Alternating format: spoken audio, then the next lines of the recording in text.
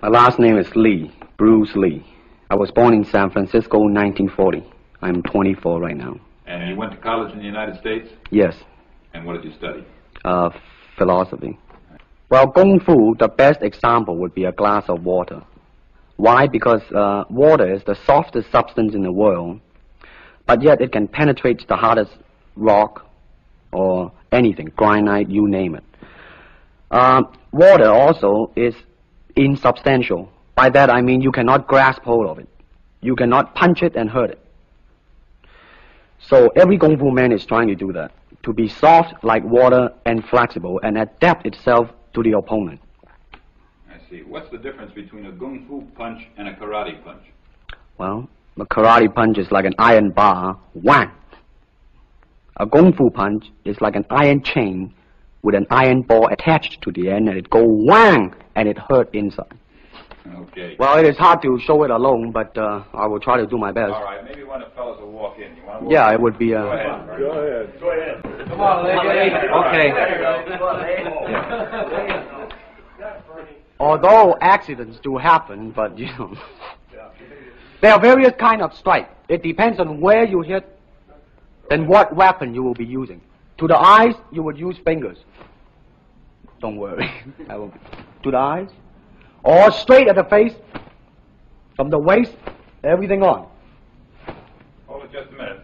Let's move this gentleman around this way so you're doing it more into the camera. Okay, swell. And then there is band arm strike, using the waist again into a back fist. And let's have the assistant director back up just a ways. Okay,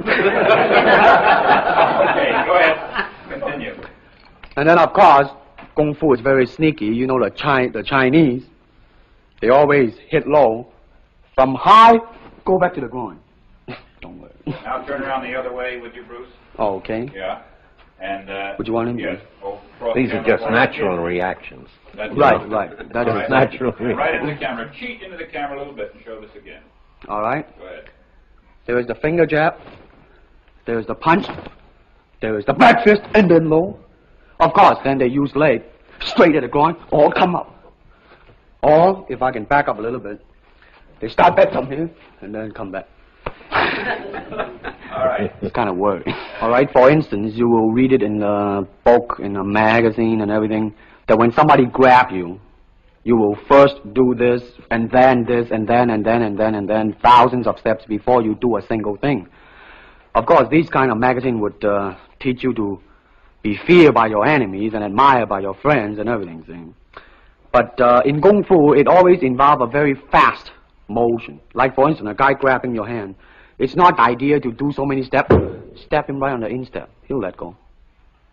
This is what we mean by simplicity. Same thing in striking and in everything. It has to be based on a very minimum motion so that everything would be directly expressed. One motion. And he's gone. Doing it gracefully. Not to go, yelling and jumping all over him, but to do it. Excuse me. That's it. Okay. Now, show me once again just a few movements there. Well, Kung Fu can be practiced alone or with a partner. Practicing alone, they involve forms. Some imitate a crane, a monkey, a praying mantis. This is a crane form. Start off.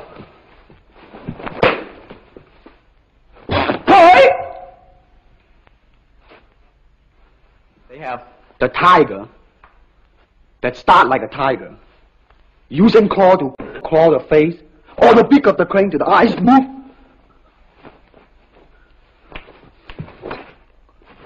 This is some of the movement involved. Thank you very much.